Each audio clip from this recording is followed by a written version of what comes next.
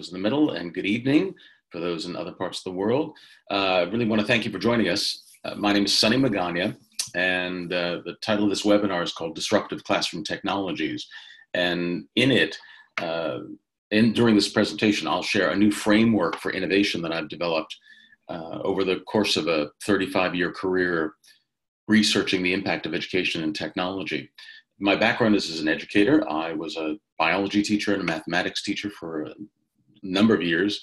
I was a building principal, a district level technology director, and I ran various state technology initiatives. I've done a lot of research in this area that I'll mention during my webinar.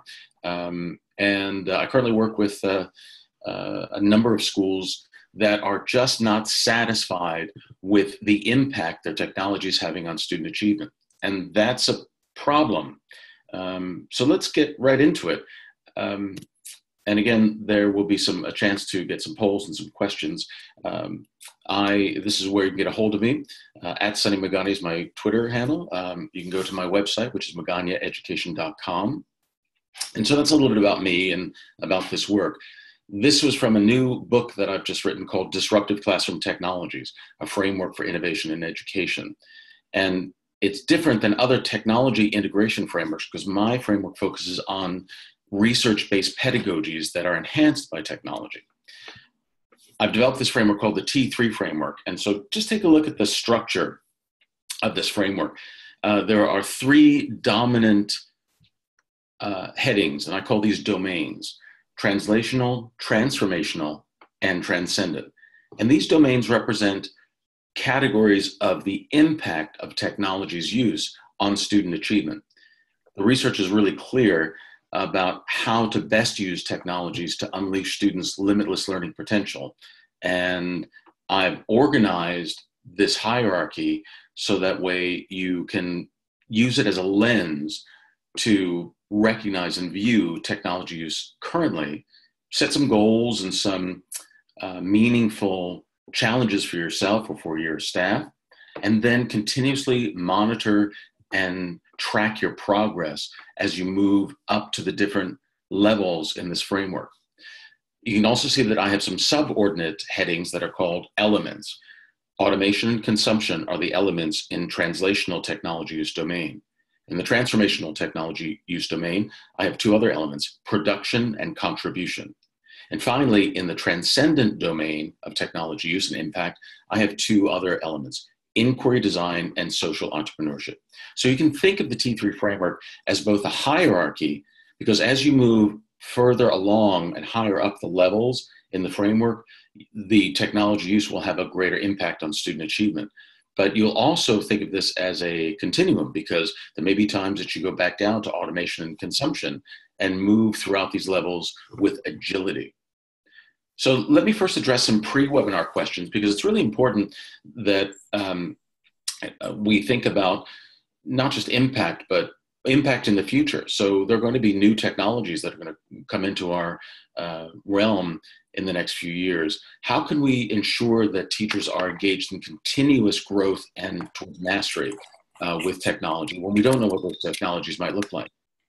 The answer lies less in the use of the technology and more in the principles of use of that technology. And I think that'll be more clear as we go through this webinar. This framework is a framework of principled application and integration of technology to enhance pedagogy.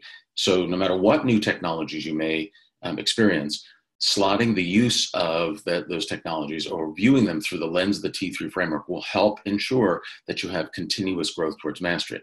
And there is a very diverse research base for this work.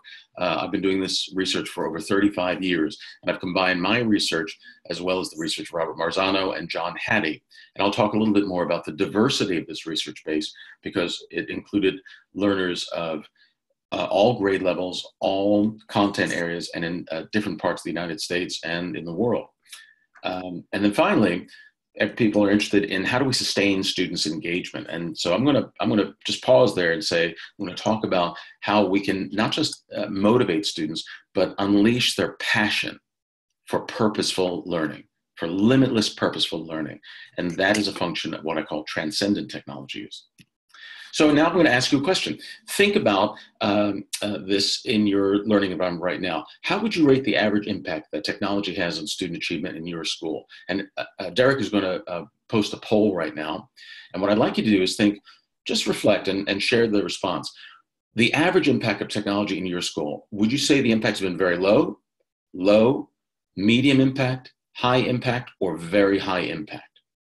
So take a moment and click on that poll. Just choose one of the radio buttons and then hit submit. And as you're doing that, I'm going to share a couple of other things. Because at first you have to start out with the here and now and consider how technology is being used in your environment.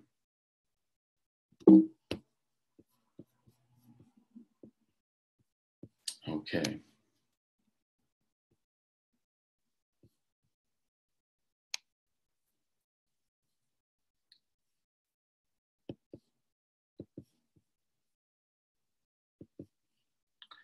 Now, we'll look at those responses in just a few moments. So let me ask you this. Why do we need a framework for innovation? We have had other frameworks. Okay, so most people are saying medium to low impact. Good. Thanks for sharing the results, Derek. So low impact to medium impact. And that's not uncommon. It's not uncommon. But think about this. We have invested billions of dollars in infrastructure, in hardware, in software, in training, on conferences. And I fear that globally, we've developed learning environments that are digitally rich, but innovation poor. Digitally rich, innovation poor learning environments do not move the needle of impact forward. Now let's talk about what the research says, because everything that I do is based on a preponderance of evidence. There's a researcher that I'm working with who very graciously reviewed my book named John Hattie, and he's probably done the most incredible work in terms of helping identify instructional strategies that have a high probability of being effective. And he developed an effect size scale. If you can look, think of this as an odometer. There are certain interventions that have negative effect on student achievement, low, medium, or high. The interventions we want to focus on are in this zone of desired effects. 0.4 is the average of all effects that Professor Hattie studied. And so anything that's in this zone of desired effects, it would be considered reliable instructional methods. However, when John looked at the recent research on the impact of technologies, he studied over 10,000 meta-analyses or reviews of technology and found that the average effect, the average impact of technology on student achievement is 0.34. 0.34, which is very low and below the average impact of any other intervention. Here's what's even more alarming, is that the impact of technology hasn't changed in 50 years. So for 50 years, despite phenomenal changes in technologies, the average impact is 0.34 on student achievement. So it's well below the zone of desired effects. And that's a wicked problem. It's a wicked problem because we need to have a framework that resolves the low impact use of technology by categorizing different uses of technology in terms of low, medium, high, and very high. So let me explain that a little bit further. The first level of the framework I call translational technology use. And to translate something is to just express an idea or an action in one modality and then change it or translate it to another modality so the message or the intent stays the same. Translational technology use is simply technology use that changes tasks from an analog environment to a digital environment. And the two elements that I have for translational technology are automation and consumption. This represents the majority of how technology is used in learning systems to automate administrative tasks like data storage, recording, communication, budgeting, and testing, or having students consume digital information from a web page, from an ebook, from an online resource, a blog, or a wiki, using iPads as consumption devices or laptops or Chromebooks, simply as devices for students to consume information. That's how technologies are generally used in schools. And that's why the impact of technology is so low, because the way it's used is primarily for automating tasks or having students and teachers consume information. 0.34 is very low. So let's go to the next domain, transformational technology use. And I define that kind of technology use as the application of digital tools in order to make a substantive change in a child's understanding, consciousness, or cognizance. So the child is no longer the same after using these tools. The effect size of the strategies in this transformational domain were identified by Robert Marzano and Marzano Research to have an effect size of 1.6, not 0.34, 1.6, which is an exceedingly large effect. That effect size is equivalent to gaining an additional 3 or 4 years of academic achievement in a single year. It's tantamount to tripling or quadrupling student learning. The amount of information a student will learn in 1 year would be equivalent to an additional 3 or 4 years. Another way of looking at it is that it may take a child 1 week to learn something that it would normally take 3 weeks or more. Now, that's a really remarkable thing. And to put it in scale, remember the average effect is 0.34 of technology tools. The effect of the strategies in the transformational domain are quite literally off the scale. And that's something we need to pay attention to. I think we need to apply these and continue to explore how these strategies merge effective pedagogy with effective technology. The first element I call production. So instead of just having kids consume data and consume multimedia information, it's far more effective to have students produce representations of what they know, establish what I call a mastery orientation, where they track and monitor their effort, their progress, and their affect as they move towards the learning intention. So there are 3 strategies within production, and I'll just talk about them briefly. The first is that students produce a mastery goal that is strategic, it's precise, and it's measurable. You have to start with a learning intention and the success criteria as students move through the 3 different phases of learning when they're engaged in surface learning, deeper learning, or knowledge transfer. Children need to know which phase of the learning they're in and which strategies help them achieve high levels at each stage. When they track their progress, their effort, and their affect, and they're reflective of the strategies they use, then they build a toolkit of new strategies that they can apply at different times. Then they can produce authentic knowledge and thought artifacts using digital tools that represent what the child knows, what he or she can do, and how he or she thinks about it. An example would be podcasting is a wonderful, freely available mechanism for students to share their understanding. Nate Butkus is a 6-year-old who has a very popular podcast called The Show About Science, which is great. Nate is a kid who loves science, and he just can't help but share his love of science with the world. And he produces this digital artifact to show what he knows about science. We can do this with many tools, with screencast tools, with blogging tools, with web page building tools. There's no limit. The key is that students are representing their knowledge as a way of describing how they've achieved the learning intention and have mastered that learning intention. The next element in the transformational phase of technologies I call contribution.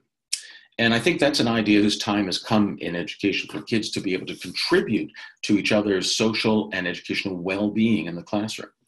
And I think contribution provides an opportunity for whole learning systems to learn together and engage in development of collective efficacy, the collective capacity of an organization, whether that organization is a classroom, a grade band, or a school. There are 3 strategies to contribution that are highly researched and really effective. The first is, students need to contribute to the learning environment. So they contribute to the promises and commitments of that environment, and what are the attributes that make for a highly accelerated learning system where everyone contributes. The second is for students to produce tutorials to teach others what they now know using many of those tools that I just mentioned: screencasting, blogs, wikis, web pages, audio recordings. It's one thing for students to consume a tutorial from some academy. It's far more important for students to produce a tutorial that's designed to teach someone else what they now know. And then students curate those authentic tutorials in some online repository, like a museum. That engages a very powerful strategy called knowledge transfer, where students, when engaged in knowledge transfer, deepen and consolidate deeply acquired knowledge. We know as teachers that we learn the most when we teach. That's an example of knowledge transfer. So this is a way you can use technology to engage in peer tutoring, having upper grade students teach knowledge to lower grade students or to one another. It's a very powerful strategy that's associated with very high gains in achievement. An example would be mathtrain.tv, which is a website developed by a friend of mine named Eric Marcos in Santa Monica, California. And his 5th grade students are teaching the world math by creating tutorials by students for students that are consumed by students. That's a great example of contribution. Transformational technologies on the whole, production and contribution, are designed as 6 strategies that you can engage in and as teachers track and monitor your progress, because that helps build mastery for current learning. But an arguable point of education is to prepare students not only for current learning, to master current learning, but also to master future learning. And we don't know what that looks like yet. That's why I decided to add another domain to the framework called transcendent technology use, because that helps students master the skills, the habits, the aptitudes that are necessary for mastering challenging new future problems that we don't know what that might look like. To transcend quite literally means to go above and beyond a normal range of experiences or expectations. And I think transcendent technology use is an apt description for the kind of technology use that goes well above and beyond the limitations and expectations for which organized education was developed. The first element I call inquiry design. And that's a process that really helps ignite students' passion and their purpose, not just for learning the content at the moment, but for recognizing that that content and procedural knowledge that they're gaining can be applied to improve their world. The question from the individual at the pre-conference, or the pre-webinar question, asked, how can we continue to have students motivated in a BYOD environment? When students recognize that their learning is a means to a greater end, to making the world a better place, now we're no longer teaching content. We're not just teaching skills, we're letting students become leaders for social justice, to become active change agents to make the world a more humane and just place. There are 3 strategies associated with inquiry design. And the first is have students identify a wicked problem that matters to them. Now, it's a great term, wicked problem. And people think I'm a surfer when I say wicked, or I'm from Boston. But it's actually in the research literature. Riddell and Weber defined a wicked problem as a problem that is highly complex, many facets, it's intractable, ill-defined, ill-structured, and is yet unresolved. We should stop asking kids, what do you want to be when you grow up? And instead ask them, what wicked problem matters to you, and how are you going to solve it? So the next 2 strategies help students design an original inquiry into identifying what that problem is and generating resolutions that have may have worked in other places that they implement locally, and then defend their unique knowledge contribution and iteration. This is the thesis process. And when you earn a master's degree or a doctoral degree, you're told you're going to make a unique contribution to the knowledge base. My question is, why do we wait so long? I'm working with elementary, primary grade students that are making a significant contribution to the world by identifying a wicked problem that matters to them, brainstorming and coming up with a problem statement, investigating and hypothesizing solutions to those problems. A wonderful place to delve into existential problems that are wicked is the goals for sustainable development. And the Sustainable Development Goals were developed by the United Nations as things that we can teach students so that they can improve their world. These aren't just 17 wicked problems. These are 17 domains of wicked problems, from ending poverty, improving gender equality, reducing inequalities, life on land, peace, justice, and strong institutions. When students see that they can use their learning to make a difference in their local community and then they're part of a larger network of learners, all striving to improve their world, that transcends the limitations for which public education was designed. But let's not stop there. The highest value of technology is what I call social entrepreneurship. And that's when students engage in activities to solve wicked problems that matter, that may be of a social justice nature or one of the 17 domains of wicked problem. And they become leaders to make a positive social impact on the world by improving social capital, doing good, and building value at the same time. Social entrepreneurship, I think, is another idea whose time has come. It is a learned skill, and there are very strategic things that kids can do to improve their ability with social entrepreneurship.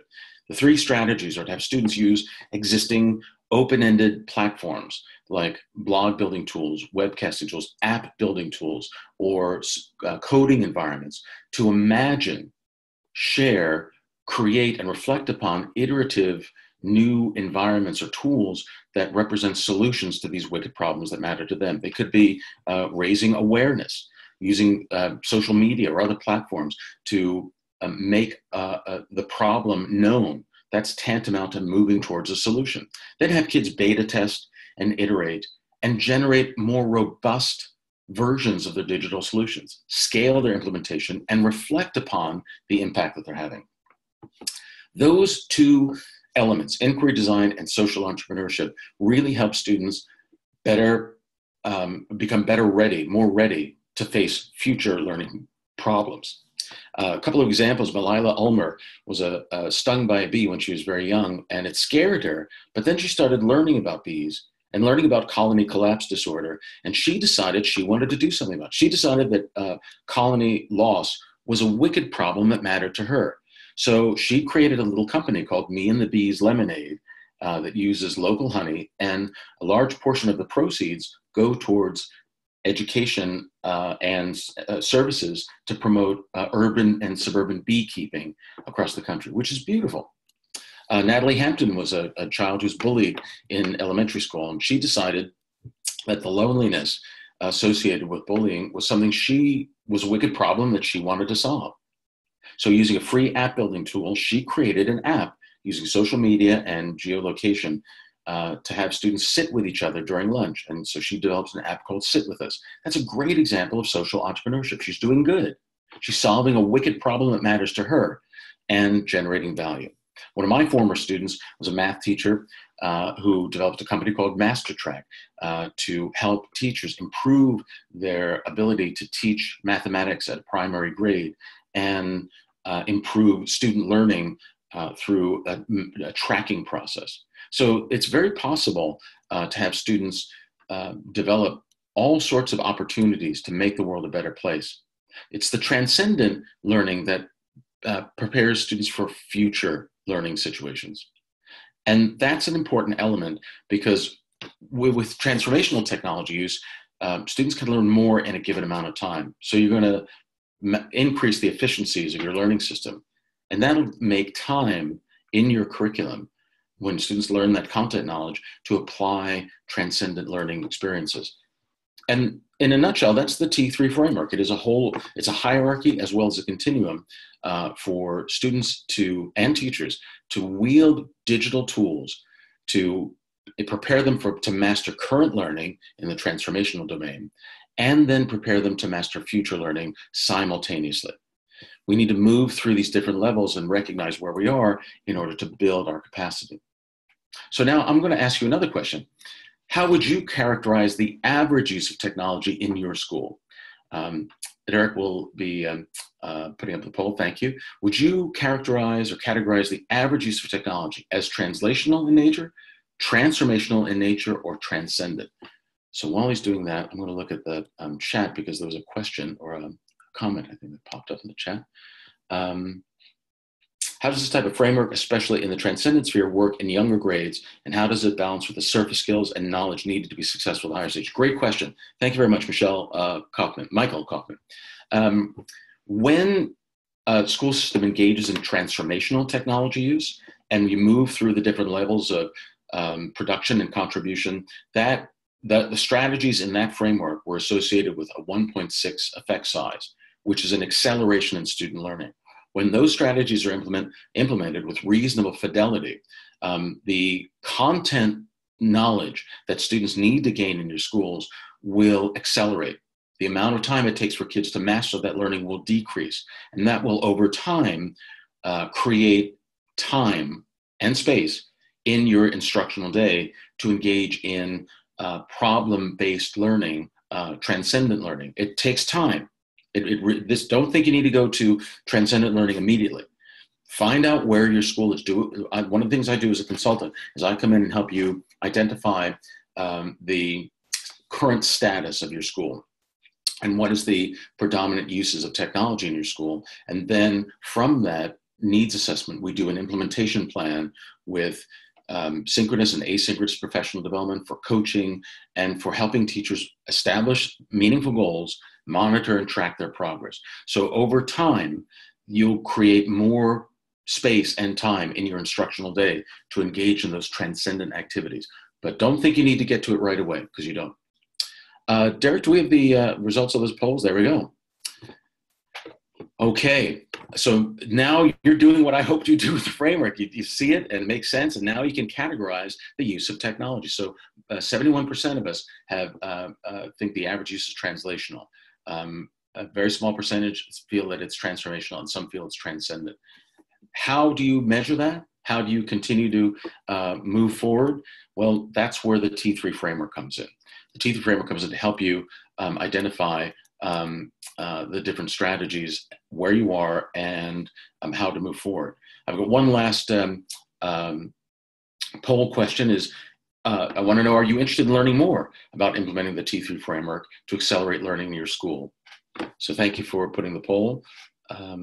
Are you not very interested, or very interested in implementing the T3 framework and accelerating student achievement and passion for lifelong learning in your school? And I don't think there are any other questions in the chat.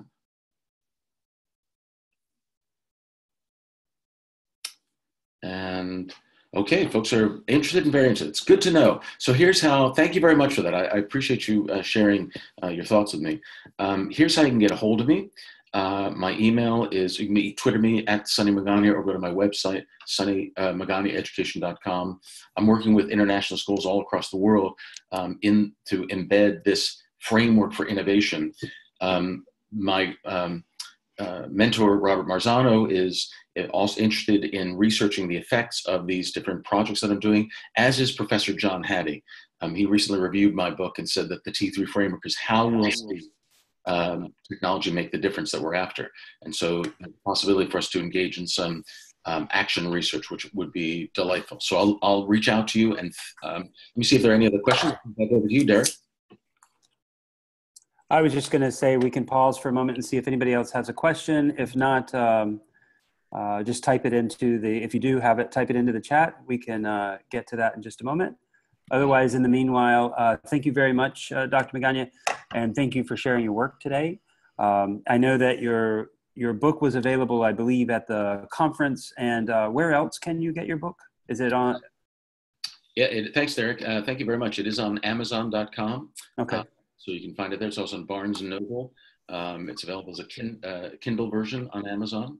And yeah, I look forward to hearing back from everyone that's interested in reading it and implementing these strategies to really unleash students' limitless learning potential. Great. And I'm not sure if you may know, but in Kindle world, not every book is international. Do you know if yours is? It is. I know that schools in various parts of the world were accessing my book on Kindle internationally. But if you're having any difficulty, let me know, and then I can connect you with my publisher. Corwin Press is the one who published the book, and we can figure out ways to get this content to you. I know that's a challenge in some world locations. By the way, I just put my email in the chat. It's sunny@maganiaeducation.com. And there was somebody, this question, no question, I like how this framework bridges the gap between technology-based frameworks like SAMR and high-effective teaching strategies. Thank you very much. Yeah, I really appreciate that. In fact, I'm building on TPAC, which was research-based. SAMR is not research-based. There are no strategies in SAMR, so it's really difficult to observe and really difficult to measure. But I think we need to honor where we've been, and I've developed this framework to build on other existing tools. So thank you for that comment. Lots to think about, Berlin. Okay. Thanks again, and hope everybody has a good day or evening where you are. And we look forward to seeing you at other future webinars at AAIE.org. And thank you again, Dr. Magana. It's my pleasure, Derek. Thank you for having me. Thanks, everyone. Cheers.